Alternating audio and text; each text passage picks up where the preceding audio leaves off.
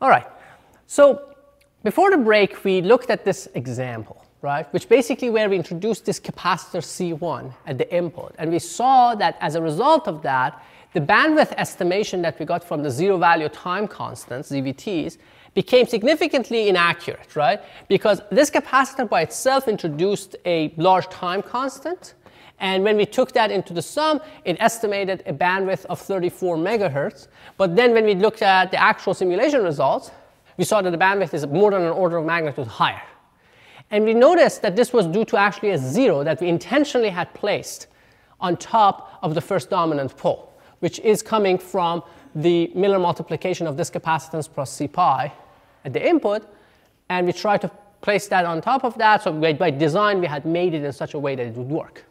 But this failure of the estimation is too drastic. So the question is that can we come up with a way to make a modification to it, or identify this and modify the ZVT in a way that it would improve, or it would not do this thing. So let's go back to see where the ZVTs came from. So this was also what we did before the break, which we saw that in the transfer function of an nth order system, B1 coefficient is given by the sum of the zero value time constants. And then A1, we also calculated it before, to be the same zero value time constant scaled by what we call the transfer constants, right? These constants that are determined by setting the ith element to infinite value. And we know that the superscript index is the index of the elements that are being infinite valued, right? So this is the rule we use. So when we did that, so we have also an estimate of A1. So if you think about these two, then what you have is the problem in that example arose because we ignored the numerator, right, terms. We assumed the numerator has no zeros. This was the assumption we made to get to this approximation, right? But now if there's something in the numerator, then this is going to fail. So to first order, if your numerator is not like this, if your numerator were in fact A0 plus A1s plus A2s squared all the way up, around omega h, if I wanted to pick one term from the numerator to make it a little bit more accurate, which term should I pick? The same way that we picked only B1 term from the denominator, the first term that will kick in is A1s, right? So then a better approximation perhaps is to say this is A0 plus A1s, right? So if you make that approximation, then let's see what happens to our calculation. So now if we take this and factor A0, what do we have? We have A1 over A0 s divided by 1 plus B1s. So now if we wanted to get an estimate of the bandwidth, omega h, the high cutoff, the 3 dB cutoff in the high frequency, then we can modify this, right? Because we can say, look, so let's get rid of these. So if I have a first order response looking like this, before we approximated the drop due to only B1. But now this one will kick in, too. Right? But how will it kick in? Would it help or hurt the bandwidth? Would it increase the bandwidth if you have a term like this around omega h? Would it make the drop slower or faster? So think about it. Without the numerator term, right? So let's say you had some sort of a drop due to the denominator terms. Now, if you have zeros around that frequency, this is what it means, right? What would zeros do to the amplitude response? Left half or right half plane. The amplitude response. They push them up, right? So then it's likely that it will be looking like that. So to first order, these guys come and cancel the effect of this. To first order, they not cancel fully, but they counteract. Let's say, not cancel. They counteract the effect of these guys. So if I wanted to then modify the approximation we had before we said this is approximately 1 over B1. So what should I say now? It's basically, it's reducing the effect of B1. So it's fair to say it's A1 over A0, right? So it's basically trying to counteract that effect. So this is a better approximation. And if A1 is insignificant, this reduces to the previous approximation, right? Because then if A1 is not there, if you don't have any dominant elements in the numerator, then this is nothing. So they go back to what you had. So if you look at this, though, and if you expand these two, you will see something interesting. You will see that it's one. So B1 was the sum of the time constant. We know this, right? So it's the sum of tau I zeros. And A1 is the same sum scaled by HIs. And now A0 is H0, right? So I can write this as minus sum of tau I zeros to n HI over H zeros. And then you can see that I can aggregate this into one sum. Now it's easy to see. It's tau I0 times 1 minus HI over H0. So you can see that there's a modified time constant, essentially. So the ZVTs can be done with this modified time. Some of your time constants need to be modified by this factor. It appears to, right, to be the case. However, this is great if you are looking at left half plane zeros. What if you have right half plane zeros? What would happen? If you have right half plane zeros, this is already negative. So this is going to do the opposite, right? It's going to increase your time constant, not reduce it. But what is the effect of a right half plane zero on the amplitude response? It still pushes it up. It's the same thing as a left half plane zero. So how do you think we should modify this to make it more accurate? Make it absolute value, right? So a better approximation of this thing, so we can say omega h approximation is a better approximation, is to say it's the sum of what I call tau I0 primes, the modified time constants, where tau I0 prime is tau I0 1 minus the absolute value of HI over H0. So my time constants get modified by 1 minus absolute value of HI over H0. Now, do I modify every time constant? No. First of all, you only need to worry about the ones that have non-zero HIs. And there are not that many often. There are few of them that have non-zero HIs. But even if they were all of them, you look at HI over H0. You see if is it comparable or greater than 1? Or is it significantly smaller? If it's like 0.001, what's the point of worrying about it? So you do your time constant calculations, but you just make modifications to some of your time constants, the ones that actually have an impact. Well, let's see. Let's go back to our previous example, the one that gave us trouble, and see what happens if we do that. So this was the one we had before. And this is the way we calculated that, so I don't think we need this anymore, but I'll keep it for now. So these are the 4 time constants we calculated, the originals, right? So now we have to see which ones need modification and how much, or correction, in fact. So let's see. Okay. Now, there are only 2 that have non-zero HIs, right? Not all 4 of them. So there's an H1, right? So let's write these here.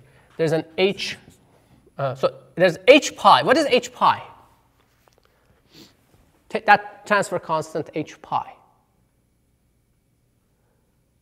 Infinite value element pi, C pi, right? So what is the transfer constant? 0. That's 0, right? Because if you short circuit this, infinite value, you've short circuited, you get nothing. What is HL? Also 0. There's an H mu that's non-zero, and then there's an H1 that's non-zero. We suspect that most of this nonsense is caused by H1 anyway, right? But we'll just for the sake of completion, we'll calculate h mu and see why it doesn't matter. So h mu, you short circuit this and everything else is open circuited, right? So you've short circuited this, what is left of transistor? Alpha Rm, right? Because you basically short circuited across that, in the T model, you've short circuited across the current source. What's left is alpha Rm. So you have an alpha Rm, R1 and R2. So it's alpha Rm parallel R2 voltage divider with an R1. So it's basically alpha Rm parallel R2 divided by alpha Rm parallel R2 plus R1. That's h mu. Now,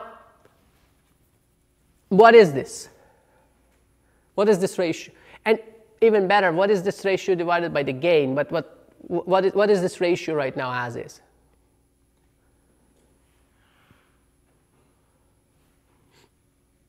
So what is this ratio? I mean, we know the numbers, right? Rm is whatever. Well, forget about alpha for a second. Rm is 25 ohms, right? R2 is 2 kilo ohms. So that's like roughly 25 ohms. 25 ohms divided by 25 plus 2 kilo ohms. That's less than 1/100th, right? It's less than 0.01. Now, what you really care about is h mu over h0. Your h0, which is your DC gain, we calculated this, right? A0 over h0, which was like negative 57. So you get 0.01 divided by 57. Whatever it is very small, right?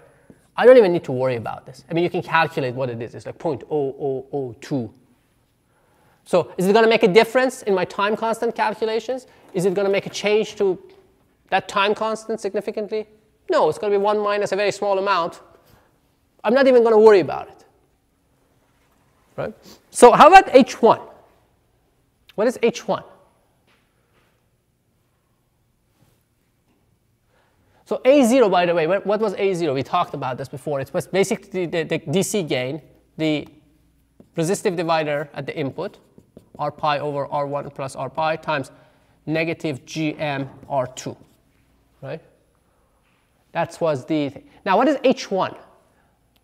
The transfer constant H1.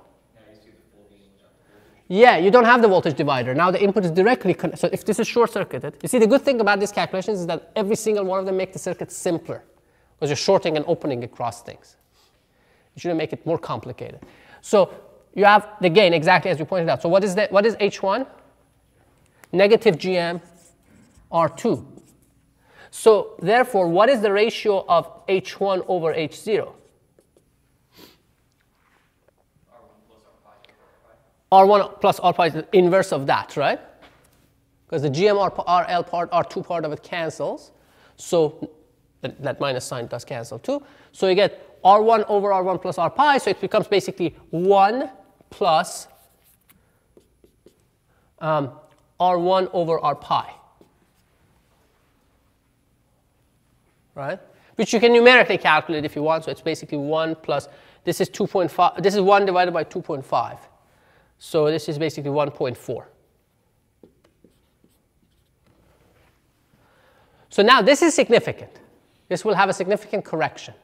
So what is the modified tau 1? So tau 1 prime, but this is the only one I need to modify, right? So tau 1 0 prime is going to be tau 1 0 times 1 minus this, the absolute value of that.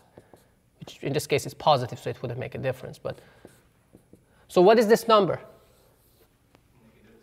Negative 0.4. So you get 3 picoseconds times negative 0.4. And whatever that is, let's see, I don't remember what the number is. Let's find out what it is. You can calculate it. I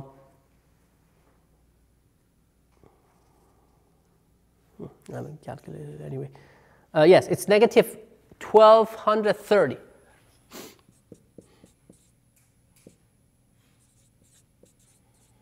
See, modified time constants can actually be negative. The ZVTs cannot for a regular standard circuit, just like for a typical circuit.